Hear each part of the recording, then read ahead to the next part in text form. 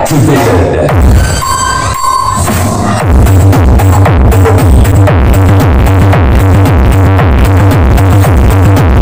Nakita na natin ang bangis ni Five Brothers sa ating ilang mga videos.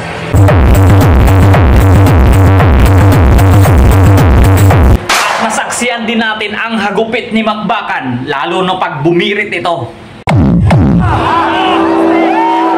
Paano na lang kaya kung dalawang bigati na ito ay magsanib Pwersa ng Lakas?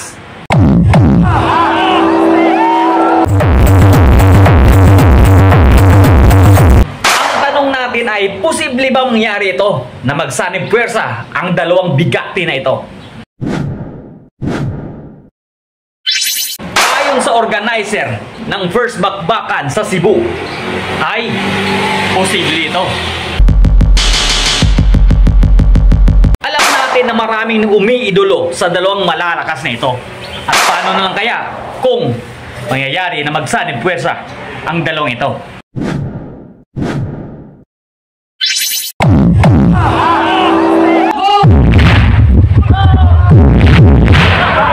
Pinabilib na tayo ni Makbakan sa Bangkasan, Cebu. Of Pagsasanib 2023. At marami na rin pinatunayan si Five Brothers dito.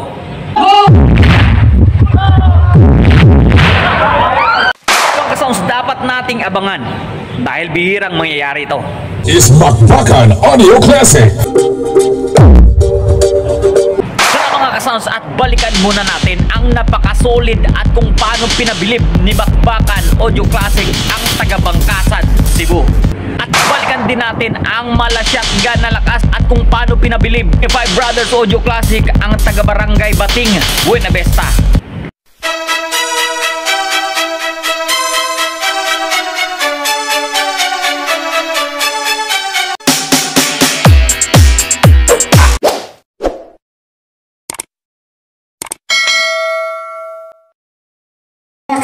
Iloilo with official music part 1 with 5, 4, 3, 2, 1. All the way from the city of love, the pride of every Ilonggo music enthusiast. This is Makbakan Audio Classic of San Joaquin, Iloilo, owned and managed by Sefulan Brothers, powered by DNS Soundworks of Team Turbo.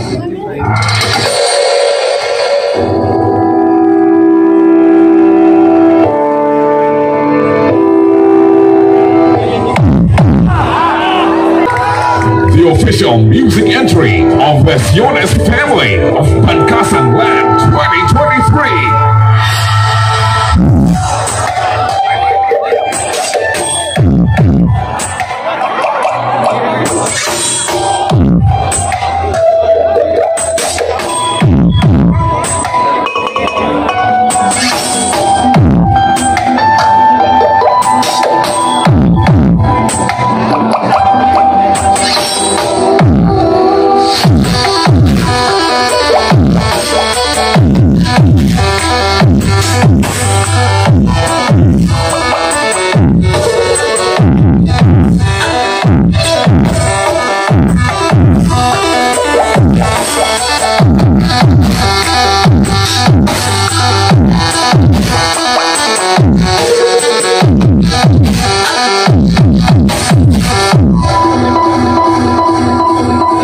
Representing the passion of every Ilonggo sounds addict, this is Makbakan Audio Classic. Iloilo represent. MRM Electronics.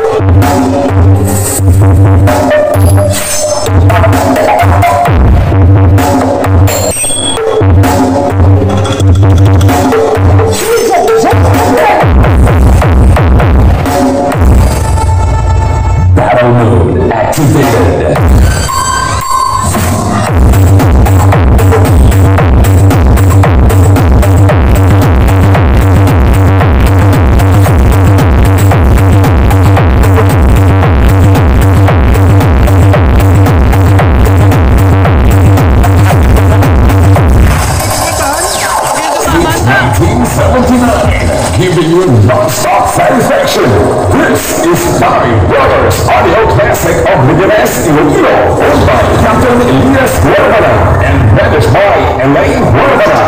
Powered by DNS Soundworks by Master Touch. Legends never die.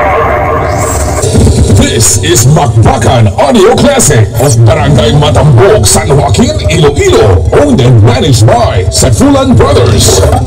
Powered by DNS Soundworks and Team Turbo.